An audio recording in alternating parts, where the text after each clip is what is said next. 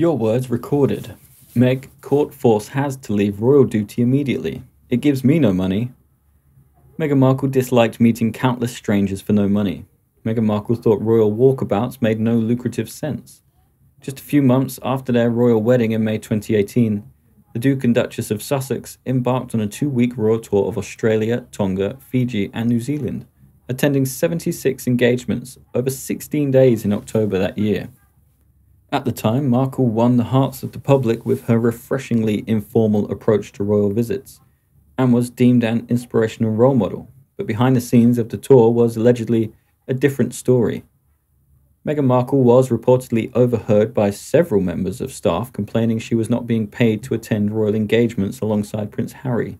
A new book, titled Courtiers, The Hidden Power Behind the Crown, written by the Times royal correspondent Valentine Low, claims the Duchess of Sussex moaned about not being rewarded for meeting Australian fans during the 2018 engagement.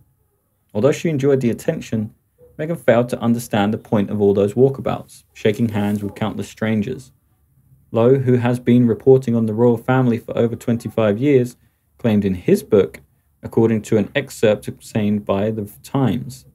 According to several members of staff, she was heard to say on at least one occasion, "I can't believe I'm not getting paid for this."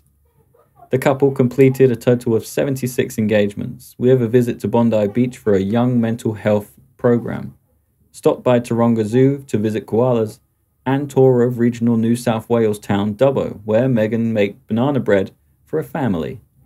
But despite the smiling faces and warm reception for the adoring Australian fans, Prince Harry claimed it was a defining tour that changed how Meghan was treated. The claims that Markle allegedly complained about not getting paid for the royal tour received mixed responses on Twitter. Some slammed Prince Harry's wife, while others defended her or refused to believe the unverified claims.